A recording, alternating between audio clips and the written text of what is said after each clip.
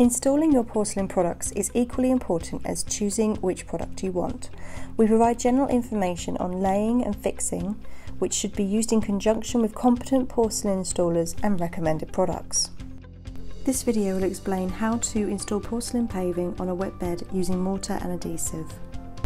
We recommend installing your porcelain paving on a wet mortar bed of 6:1 grit sand Portland cement.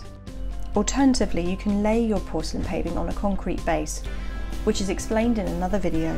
Use a shovel to spread the freshly mixed bedding material over the base, large enough for several porcelain paving tiles in the layer that is roughly 40 to 60 mm thick, and pat it with the back of the shovel to lightly compact it. Adhesive is strongly advised to form a bond bridge between the wet bed and the paving. If an adhesive is not used, the porcelain will not stick to the base and become loose. Ensure that the adhesive reaches the edges of the porcelain paving.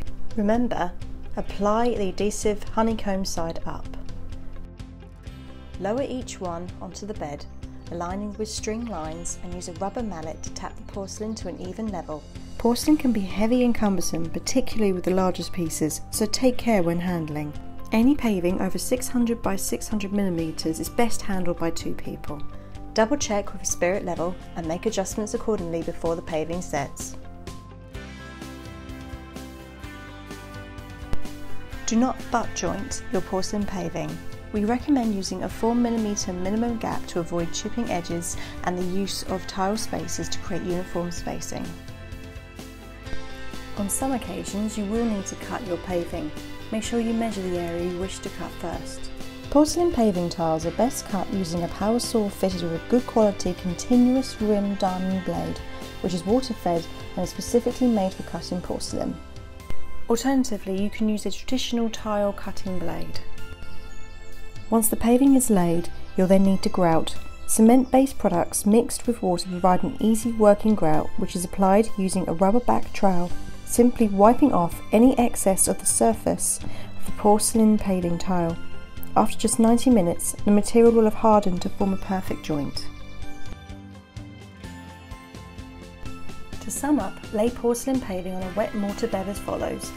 Create a mortar bed of 6:1 of strong mix of grit sand with porcelain cement.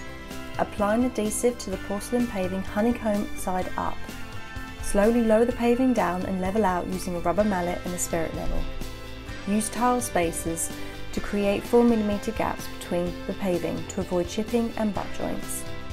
Use a cement-based grout which is applied using a rubber back trowel and wipe away any excess off the surface. For more information on laying porcelain paving, please refer to our installation guidelines in our brochure or visit our website at www.globalstonepaving.co.uk.